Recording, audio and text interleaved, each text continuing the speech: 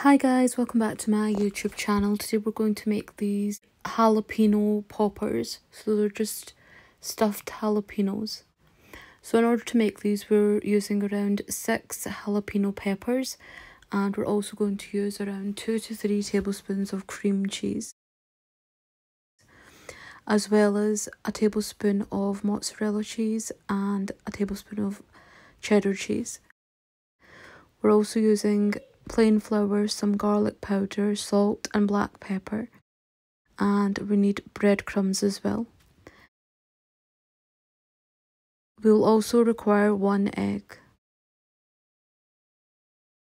We're also going to add a bit of garlic powder, salt and pepper just to season, so you can add that to the cream cheese now. Just add in the cheese now, so add in our mozzarella and cheddar cheese. You could add more than a tablespoon each, it's up to you, but the cream cheese should be more than the actual cheese itself. So now you can see it's all mixed together nicely. What we're going to do is we're going to grab our jalapeno pepper and we're just going to cut a little slit into that. And once that's been done, we're going to take out the seeds. So just like you can see on screen, take out the seeds. And once they've been taken out, we're just going to add a teaspoon of mixture into the jalapeno. So you can obviously add more if it fits. It depends on how big your jalapenos are. You don't want to break the jalapeno, so just add in the mixture carefully. Once it's been added, you'll just clean it off like that at the side. And as you can see, our jalapenos are now stuffed. What we're looking to do now is we're looking to coat these. So in order to coat the jalapenos, we're going to use the plain flour, the salt, pepper and garlic powder, and just give it a wee mix.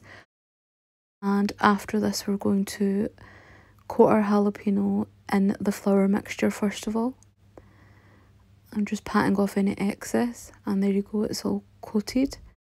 Once we've done that, what we will do is we'll grab our whisked egg and we'll dip the jalapeno in there. So just make sure it's all coated with the egg mixture. After that, we're just going to sprinkle the breadcrumbs all over now and just ensure they're all coated. You might need to coat it twice with the breadcrumbs, it just really depends. But as you can see now, our jalapenos are coated perfectly. And now we can literally just fry these now. So fry these until they're nice and golden brown. Ensure both sides are cooked.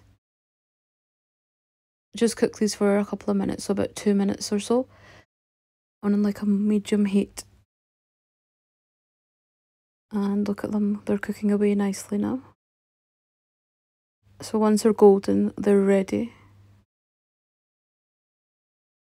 So we're just changing the sides now and they're getting nice and golden.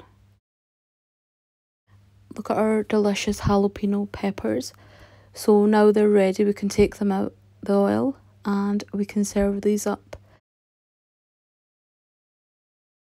Do give them a try, they're easy to make, delicious, and they require minimum effort.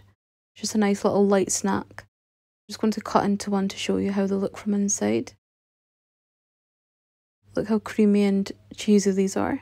These are delicious, so do give these a go and let us know in the comments of how they tasted. Thanks for watching. Do not forget to like, share and subscribe.